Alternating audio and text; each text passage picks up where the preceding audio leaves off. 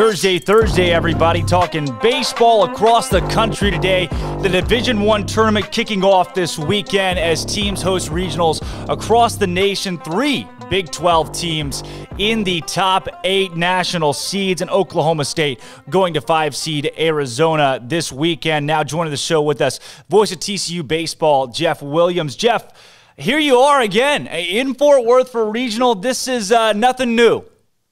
No, and this is the way you have to roll if you pay a lot of attention to college baseball. The road to Omaha is the skids are greased if you can play not only regional but certainly super regional at home. And TCU is always, their fan base is always shown out, which is why they went 2014, 2015, 2016, 2017. They weren't always the host there, but the times they were, they're there.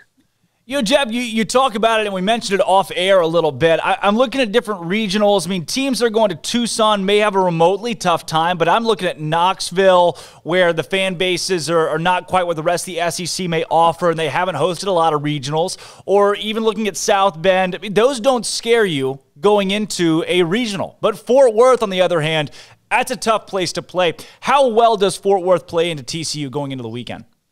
Well, it's a compact ballpark with respect to how it's configured for the stands. It'll hold 5, 6, 7,000, but they're all right there, not even really much past the first and third base lines. They also have the berms and all that, but they are right on you, and they are into the woo birds. If anything goes wrong, the woo birds are going to be out, and they will just drive up the energy level. Jeff, you're talking about the ballpark and how well it plays. Just fans. I mean, I've been a couple of times now to Fort Worth, and the way you stack that thing up is remarkable. One of the best, if not the best, facilities in the Big 12 and atmospheres in the country. What is going to play to TCU's advantage field-wise? I mean, is this a hitter's ballpark? We talking more pitching? I mean, where does TCU have an advantage when it comes to the actual complex itself? Well, it's going to be interesting to see because of the weather forecast coming up this weekend. It can play big, and if it does, then that is when the winds, I looked at it for Friday and Saturday, winds are playing out of the southeast, which is straight in from center field. Now, we've had an unusual spring, obviously, and a lot of north winds, so the park has played a lot smaller. But you've got teams here, McNeese, DBU, TCU, that'll bang it around. But from that standpoint, TCU is kind of in the middle there. They can power it up, but they can also, play the singles game, take advantage of mistakes you made. Whereas teams like DBU and McNeese tend to kind of rely on the home run more than the other teams. Oregon State's not really a big banging club at all, but TCU can kind of do it all. And so if the winds are blowing in and the park's playing a little bit smaller, that's an advantage for the Frogs, I think. Jeff, I want to go back a little bit here. A couple weeks ago for TCU baseball, I'll say a couple weeks. Let's go about a month or so ago to Baylor, TCU, and that series in Fort Worth where Baylor is trying to set themselves up with in Big 12 play with at least a win or two on the first weekend, and then TCU after some struggles in the first game really blows through Baylor.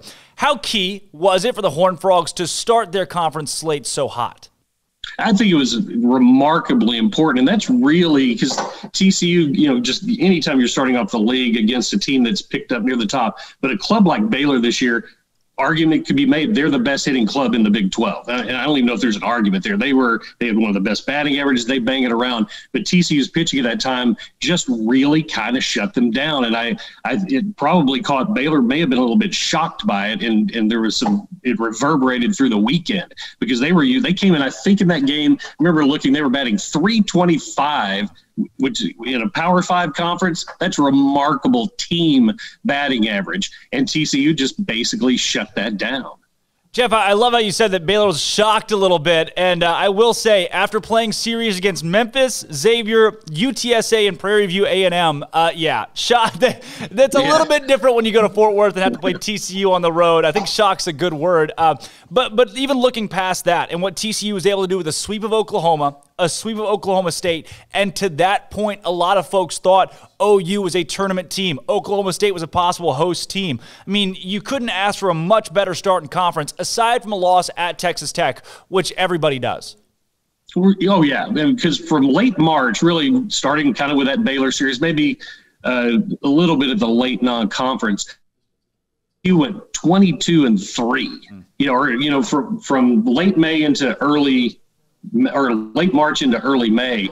They were just rolling on it. Just like I said, you lose 3 games out of 25 in college baseball. I mean, I don't care who you are, but when you're playing Power 5 clubs, that's just a remarkable achievement, especially against the number 2 RPI conference in the country. And, they've had their stumbles along the way. I guess after that, they lost 2 of 3 in their last 3 series. But at that time, they could do no wrong. If they needed what they call Lupton magic, that's something we haven't talked about yet. It's often referred to. I mean, you can walk a guy with 2 outs in the 9th up 7, and you walk a guy, they think they're going to turn that into 7 runs or 8 runs. And it's happened before, by the way. Yeah. So. Well, Jeff, like you said, I mean, that kind of the series there right after coming off the sweep at West Virginia, you go Texas at home. And then the nation's eyes, anybody that follows college baseball is watching Fort Worth for UT and TCU. Texas takes the tight Friday night game. You win it 2-1 on Saturday. And then a blowout Sunday, losing at home that kind of spirals you into losing 2 out of 3 at home against ULM and then dropping a series to Kansas State. What happened there in that span of 3 weeks for TCU? I don't really know. I mean, at that time, and this has been pitching has been the thing that Coach Schlossnagle has really had to focus on this year. Early in the year, he had starters, but the bullpen couldn't get anybody other than Halen Green, River Ridings. They have a couple of dominant guys, Chuck King, that come out, but they needed some other guys early on in the year to step up out of the bullpen. The starting pitching kind of rolling along. But then the bullpen kind of got it together, but the starters kind of faltered. Now that's all kind of come together. They're actually probably at this point, from a pitching standpoint, their bullpen is capable, as they did in the championship game against Oklahoma State last week. They can kind of carry a game. That was kind of a Johnny Allstaff type game, and they were able to get through it without us, because your pitching gets taxed in these situations, especially regionals and in if you go to Omaha the same way. The Supers, it's more of a normal weekend series. But it's been a kind of a weird thing. But they're hitting kind of against Texas, and their pitching is unbelievable. The hitting was a problem there with regard to losing those games. But it's been an interesting pitching year. But right now, I think they've got more arms now. But they right now don't necessarily have as many guys that can go as long as they did early in the year with their Friday, Saturday, Sunday guys. Jeff, in looking at what TCU did against Kansas State to end the season, they played the Wildcats 6 times in 10 days, pulling out some MLB stuff there, and they struggled at times against the Wildcats, even going to Big 12 tournament play, but turned it around to beat Texas Tech pretty soundly. Beating Kansas State by way of mercy rule with 17 runs on the board in Bricktown, winning the Big 12 championship, coming off of a slow start, or a slow finish, I should say, in regular season play. How crucial was it for TCU to win the Big 12 tournament? I think getting to the Big 12 championship was the ultimate goal. I think if you're talking about trying to set yourself for proceeding, but if you're in the championship game, hey, let's go ahead and win this thing. But their confidence, which may have waned a little bit in those last 3 weekends, I think that's kind of what you're talking about. The confidence level may not have quite been there to fight through what they fought through. Again, they really only had 2, maybe 3 established starters available for the whole tournament, and they were able to fight through it. So now I think in the Big 12 tournament set up just like Omaha, all right? And you've got teams a number of teams in that are Omaha-type talent. Got to think that they're just flying high from a confidence standpoint, because they kind of did a College World Series light sort of. They were able to get through even through the losers bracket, because they did lose that one game to Kansas State, and they were still able to come out on the other end shining purple. Jeff, I find it interesting you said it plays like Omaha. The only difference is at Bricktown, the ball gets up and gets out. I'm sure you've been to Omaha and seen that it is tough to hit when you go to TD Ameritrade, whereas Bricktown, and you can see it in TCU's numbers, just putting up run production unbelievably well over the course of their week in Oklahoma City. And now moving forward into this tournament, you talk about the Lupton magic. And I really wanted to talk about the Bricktown Magic with the 7-6 win over Kansas State in Game 1, where it looked like the Wildcats had TCU on the ropes, especially early. Moving from Bricktown Magic and Lupton Magic combined, I mean, how well are those two playing for TCU late in the season where you got to win these games? Well, it's just there's something, and I can't put my finger on it, but there's just something that Coach Schlossnagle, he gets those kids on there, and then the players that are there, and as they progress through the program and they pass it along, he is able to they never think they're going to lose. They just never think that. They never think it's too far out. You know, you go back several years ago in I think it was the Supers, I believe, at Lupton, they were down big and scored 7 runs, you know, in the final inning to come back and win. And it's a pressure. And this year they're more of a kind of a running team and what they call speed pressure. And they've added that more to their arsenal. Not they hadn't been able to steal before, but boy, they've cranked it up a notch this year. So, you know, they'll get the walk and they think, all right, that guy's going to score, because in a lot of cases this year, it's a double. You walk a guy and it turns into a double, essentially, you know, effectively. But they never, whatever Coach Schlossnagle instills in those kids and they pass along to the next generation, they just always believe they're going to win. I quite frankly don't think it matters where the venue is. Well, Jeff, as we move into the regional at TCU and look a little bit closer at some of these teams coming to town, you know, I look at Starkville. Mississippi State is 7th. In the nation, TCU 6th. You would think the road would be easier for number 6. Mississippi State has Samford, VCU, and Campbell. None of those are in the top 50 RPI. And granted, VCU's won 21 straight, but it's VCU. TCU has McNeese State, who won the Southland, Oregon State, who won a national championship a couple of years back, DBU, who perennially has a really good baseball club. This Fort Worth regional is nothing to sneeze at.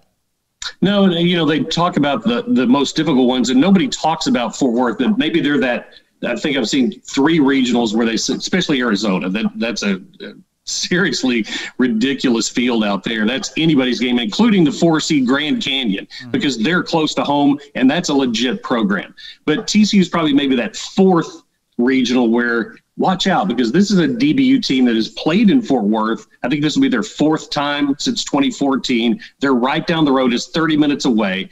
And Dan Hefner just has a team that will just crush the baseball. Now, again, they may get taken a little out of their game, but they also are a lot about speed. They're 80 out of 100 stolen bases this year. They have 90 home runs, 106 doubles. So those home runs they've been hitting might turn into doubles. But they, you know, their ballpark probably plays a little easier than what TCU's will this weekend. But DBU's scary McNeese. The job that Justin Hill has done there, before he got there, they barely had winning records, and now they've either won a tournament or league championship, I think 3 of the last 5 years. They're a club that is – the whole is greater than the sum of the parts. They've got solid pitching. They've got a star at the plate in Clayton Raspberry's batting .360, 12 double-digit home runs. I think it's 12, 15, 20 doubles. But and you'll notice him if you watch this regional this weekend, he's got the big, giant, full red beard. He can join the Cast of Duck dynasty as soon as baseball season is over this year. He's a lot of fun to watch, but he can power the ball out there. And this is a team that's kind of on a roll. In late April, they lost 7 in a row. Then they lost 5 of 6 in early May, but they won 7 of their last 9, went 4-0 in the Southland Conference Championship tournament, and 35-5 was the margin of victory. Now, they won the championship 2-1, so that tells you what they did in the first 3 prior to that. But that's your 4 seed, and that's who TCU is going to face. And when you want to throw in another little kind of a scary point for TCU, they've struggled some this year against soft toss lefties. Now, the guy they'll face more than likely, Will Dion, legit ace. He can play. He's probably got Power 5 talent. He's not soft toss, but he's 88 to 92. But he's a guy that has a little bit of a hitchiness to his motion, so it comes at you, and it's hard to get a rhythm with him. I've even heard people say it's kind of a hitchiness like Clayton Kershaw. You know, he has that weird little thing he does. Kind of throws you off a little bit. I'm not saying he's Clayton Kershaw, but he kind of has that same sort of motion, but he's thrown 92 innings. I think he's got 5 complete games. He can go the distance on you. So left-handers, TCU has a lot of great left-handed, but they've got more really good lefties than righties at the plate. And so that they're probably going to have to face Will Dion. And again, he's a legit ace. Jeff, moving into this regional from a health standpoint, I know there are a lot of teams across the country. I mean, Arkansas is one of those. It's a powerhouse, the one overall seed. They're dealing with 2 or 3 guys that would be in that lineup and play in a crucial situation. For TCU, from a health standpoint, I know even going into the last series against Kansas State in the regular season, there were some guys they had just gotten back for that one. For the team now, health standpoint, where is TCU? I think they're in pretty good shape. I haven't heard yet on Gene Wood's availability. He'd been their regular starter at first base, and he had a couple of things tweaked here and there. And I'm trying to recall, I don't know that we saw him in Oklahoma City. If it was limited. However, they've got some guys that can fill that spot. They've got Shepard, who can play at first base, and then they've also got whenever they face a lefty, and so it may, as it turns out, they may see him anyway, but Austin Henry can also play at first base as well, and so he bats from the right side, and that's kind of the platoon they had sort of set up. So any left-handers that they see, it might be him as well, but I think everybody else much better shape than they were. How about, Jeff, going into this as well, when you look across the field for TCU, Oregon State, what they bring, McNeese, DBU, if there's one team that scares you the most, who would it be? Probably DBU. Oregon State is they're the 2 seed. They finished 5th in the league, but this is a team they're limping in. They lost. Now, their opponents were tough. Arizona State, Arizona Stanford. They dropped 8 of their last 11. But it also mixed in there a midweek loss to Portland. So they're coming in, all of this slumping for them started when they lost their best bat, Jacob Melton, outfielder he's the middle game of the Irvine series, shoulder injury, surgery. This guy was their leadoff hitter. He was batting over 400 and ops over 1,100. And huge loss in their lineup. They're 8-11 since he left. And when you look at how they've fared, really, and again, their RPI, I think, is 22. You may have that in front of you, but I think they're very highly rated. But if you look, they were 4-11 against the top 25, 4-5 against the top, or 26 to 50. So they're 8-16 against the top 50. They made their record, which is 34-22, against 51 and above, 26-6. They really crushed it there. Well, they're not going to see those teams here this weekend. So I'm not quite sure what to expect from them. They are obviously a perennial power. Second-year head coach, though, so they may still be trying to build it up. Pat Casey was unbelievable there, especially in the middle aughts, and then a few years ago won another national championship. But I'm going to have to see it, I think, from them. They'll probably go with Kevin Abel early on. He's a very good pitcher, but he's a guy that that's their Friday night guy. He's had a nice year, 3.42 ERA. Opponents batting barely over 150. But here's the thing. He doesn't last very long. If he ends up not pitching early and they save him, hey, maybe we can play TCU. He's a guy, no one runs up a pitch count like the TCU offense does. But he's a guy, he had 15 wild pitches, hit 17 batters this year, walks a lot of guys, strikes out a lot of guys. And so those kind of guys just generally tend not to last too deep. He's had a few go deep, but there have been games where he's been 3 innings, 4 innings, 5 innings, and then so you're going to put a lot of pressure on your bullpen. And in a tournament like this, you get toward the end of it, that's tough, if you're really taxing your bullpen like that.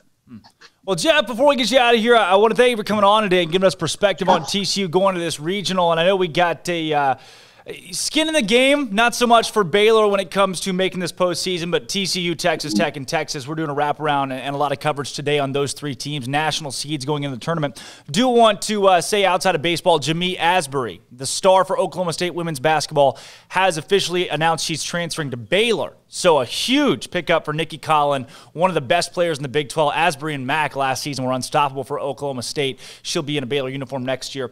Jeff, thanks again for coming on. Before we let you get out of here, got our Bear Games question of the day for you. If you could go back, this is all guests and callers. Get the Bear Games question of the day every day. If you could go back and allow your favorite team to replay one game in any sport in their history, what would it be? The Catch. Dallas Cowboys. Wow. I was looking for like a TCU Baylor, maybe a. Okay. Well, if you want to go to college, but the catch makes sense, and no one said that yet. But let's go to your TCU game. So you got your pro game. Give me your college game. It'd probably be the game against Baylor down in Waco, and I was on the sidelines for that. I was doing sideline for radio, and Griffin he was just closing his eyes and throwing it. I swear. And he had guys that were catching it. Was it 49-48, 48-47? I can't remember the score, but it was probably a decade, Robert Griffin III. That game just tore it up for me. I think that was 11. I'm pretty sure that was 2011. That was one of his. Yeah. That was one of the last years in Floyd Casey when Baylor, RG3 that was his game that he exploded. That was one of the first games of the year too. That was odd how early those two teams played, if I remember correctly. I thought you'd say 61-58, the score that Baylor fans will never forget, McLean Stadium. But Jeff, I want to thank you again for coming on today. It was a pleasure to talk to you and get your perspective going into the weekend. All right. Appreciate it. Thank you. Thanks again. Jeff Williams joining us, the voice of TCU Baseball, talking about them going to the regional this weekend. Do want to say